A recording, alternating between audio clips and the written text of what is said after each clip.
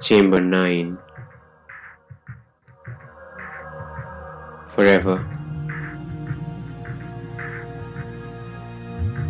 Memory like a root in darkness, piercing light with its stem, has found me,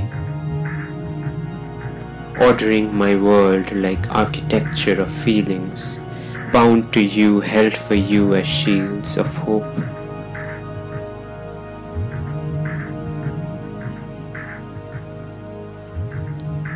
In the dispersion of love, identical throbbing has been our call, answered in the sweetest caress two can share.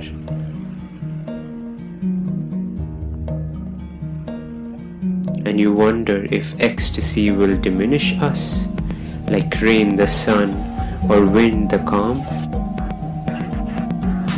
when we know one another in the deepest channel of our hearts. We can only utter one word, cast from this stone's mind forever.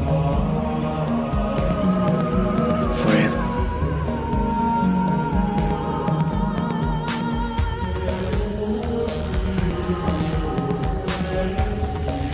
When winter calls my name in the highest desert of light, I will not despair because I know you in the deepest channel of my heart, where I understand the word forever. Instantly healed by your caressing lips that unmasks all that has tortured me, the panting of mouths tired but austere in passion's flame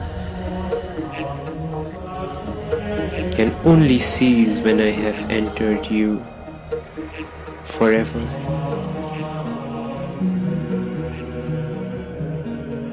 I carry you in this flame, emerald colored from my dreams of you beneath the trees within, where your beauty consumed the sun and snared my soul so completely. I cannot truly know you apart from a throne. Spirits made to shine beyond the din of boorish poets that strike flint below water and cry without passion.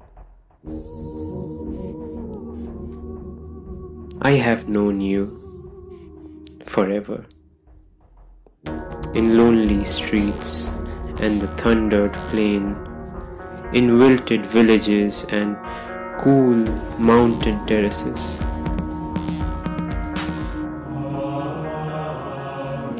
I have watched all of you, torn open to me, speaking like a river that moves on forever.